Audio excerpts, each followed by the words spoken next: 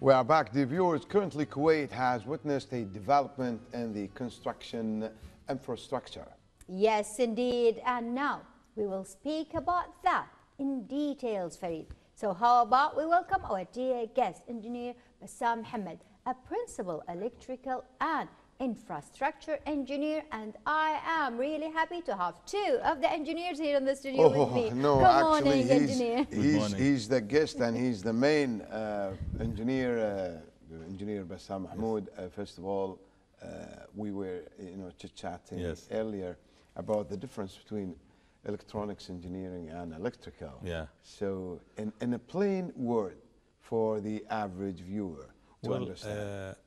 For this one, first of all, I thank you for having me here. Good morning. It's a nice weather outside, actually. Absolutely. Yeah. For this one, as I told you, the electrical is mainly for the large buildings, construction, and outside.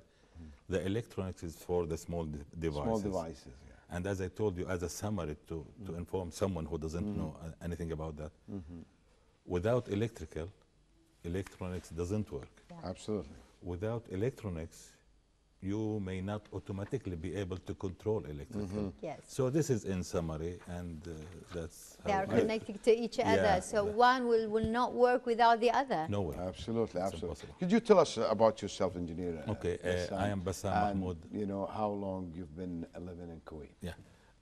I am Bassam Mahmoud, Electrical Infrastructure Engineer in Dar SSH International Consultants. Married, I have 4 kids, daughter and 3 boys. Wow. God bless them. Not boys, sons, because they will... Men now, it's men. Actually 2 of them are married. MashaAllah. MashaAllah. Alhamdulillah. I am here 54 years in Kuwait. MashaAllah. You could say 48 if you remove that study time outside and these things. In the field of electrical engineering, whether it's in the work field and infrastructure and design, you would say about 34 years in total and 29 years in Kuwait, because I did many in the Gulf region, Saudi Arabia and Qatar, but mainly it's all Kuwait here. That's you are an expert, I can say. Nobody judges himself. You do that. Well, that is really great. I know that the first question my colleague Farid asked you, what about the difference between electrical and I think the other is electronics. So what make you choose electrical engineers instead of the electronics? No, it's actually, this is when I was a boy, let's say, a teenager, actually my mother, she saw that I'm good in electrical things. Okay, I used to fix things. Fix the lights, anything. Okay. And when I used to see the people, the laborers, laying the cables in the ground and fixing the transformers, I loved it. In 1979, when I was watching, maybe this is what I think triggered the thing, the football match between Kuwait and Iraq. Yes. Power supply went off in our area. In 1979, I think Farid, that was something. And at that time, Kuwait was losing 2-0, and I didn't see it, so it ended up to be 3-2 after that to Kuwait. So during that, no power. So I decided to be part of that one, and I asked my father, "Is it beneficial or something?" Yeah, he said it's good to when you work to be an electrical engineer. So I went to the power section. That's really and nice. It's random, yeah. So now, given the information that you've been working since the late 70s. No, it's 85. 85. So let's say beginning of 80s. You've been working for a long time, Engineer Bassam. Yes. So what, right? Let's say 40 years. 36 years. 36 years. Have you published anything in particular? Yeah, I did research about environmental engineering and infrastructure for the sewage treatment plants. The sewage treatment plants, you have to know that they produce dangerous gases. Yes. Absolutely, methanol and stuff. Methanol and H2S, which is hydrogen sulfide. Flammable, Yes. whether it's inflammable or explosive, or even dangerous to people. I did that with the Environmental Association in the United States, and I did that.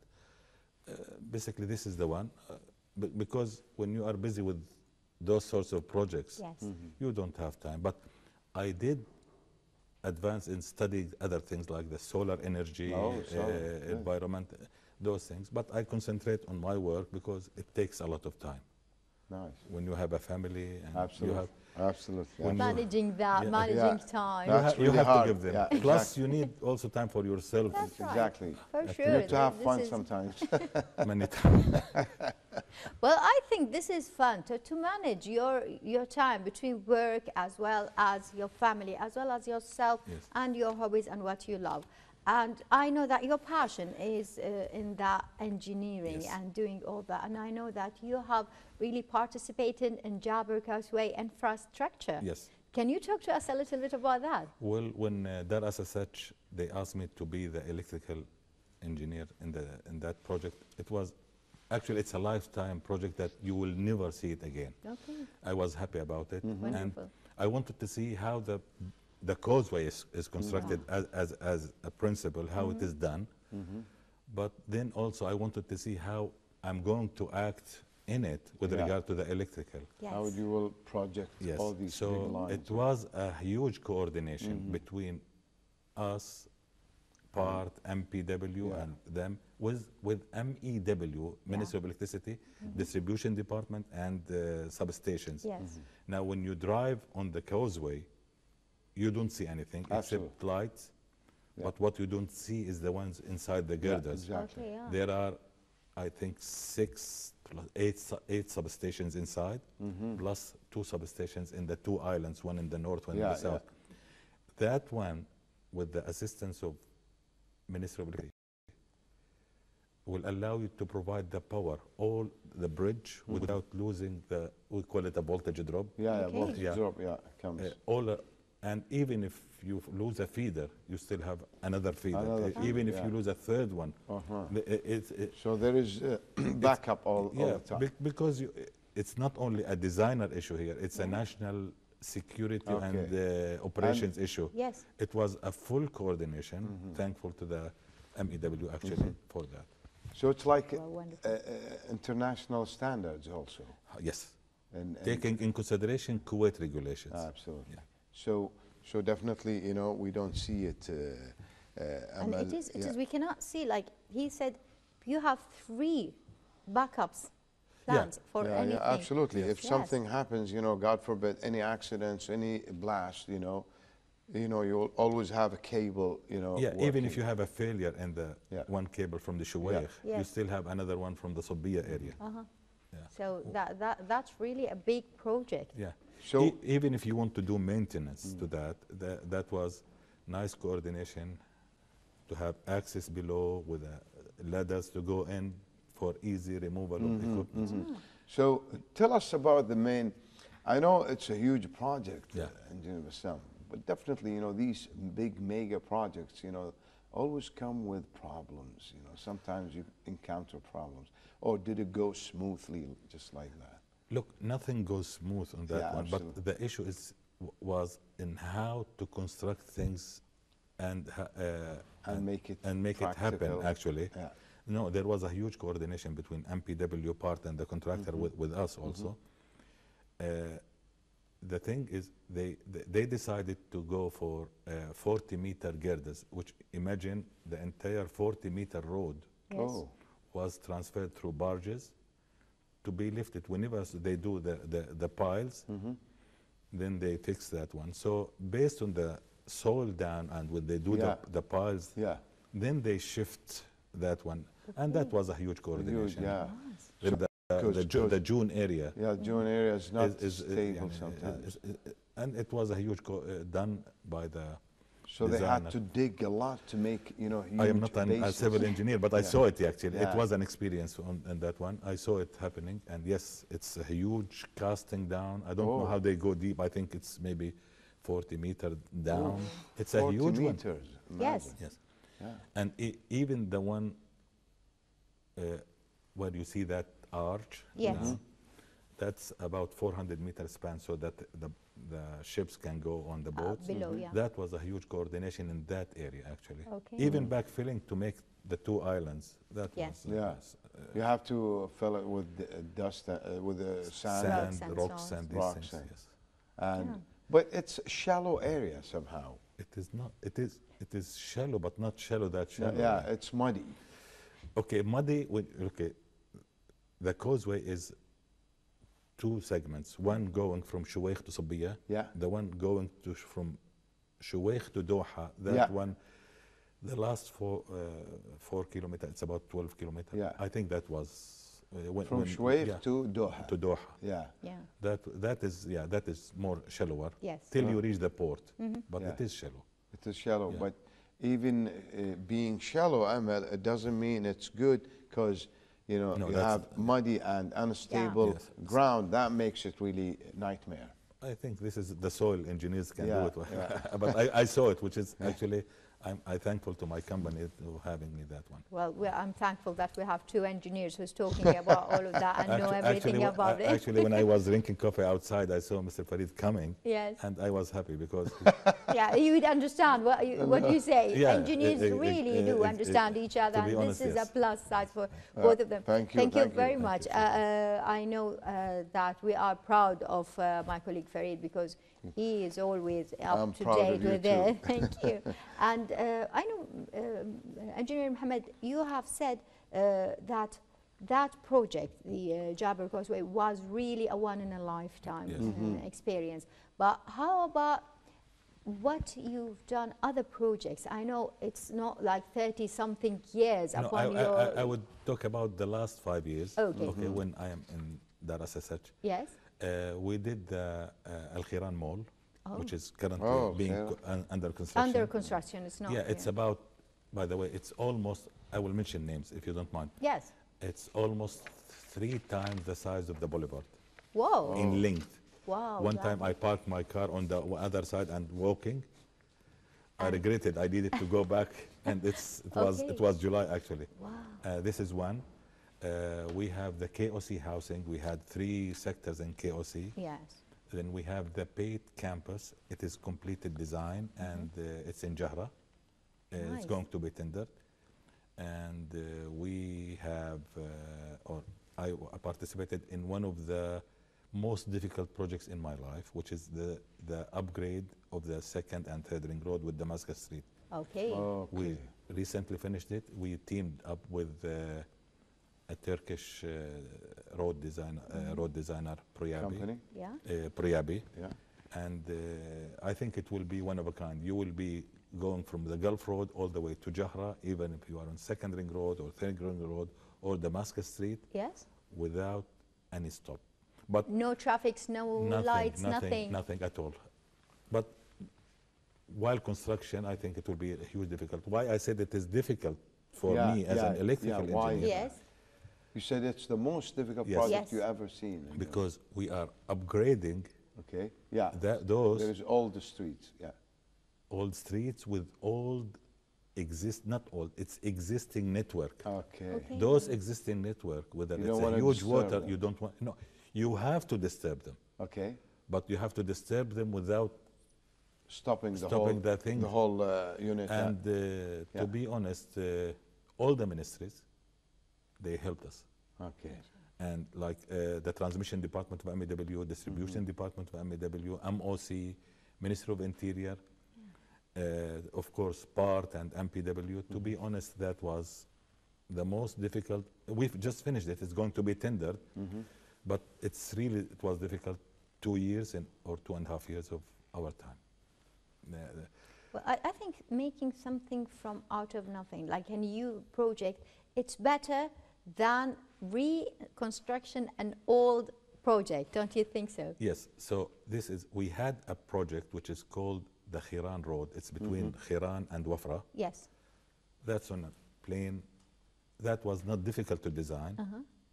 It takes its time, normal time Absolutely. to design. But this one, you have to consider every single cable, every single Absolutely. water pipe, because I'm Yeah. an infra engineer. Yeah. Yeah. We have great dry and wet utilities. We call them dry utilities and wet utilities. Okay. And we have a great roads engineers in our company. And we did massive coordination to achieve that. What you don't see is, when it happens, you will not see what's in the ground. Absolutely. But to make it happen, you have to know what is in the ground. Absolutely. Engineer Bassam, you know, a lot of people think about, they don't know, especially youngsters, what's underneath this road. You know, you are, you know, driving your car on. Yes. You know, there are handshaking rooms, you have manholes. Manholes, yeah. So, you know, I want you really to give an idea for our you know, viewers, and some of them really average, or maybe they think it's only manhole for sewage and, you know, waste water treatment, for example. Okay. But they know it's like beyond that. Of course.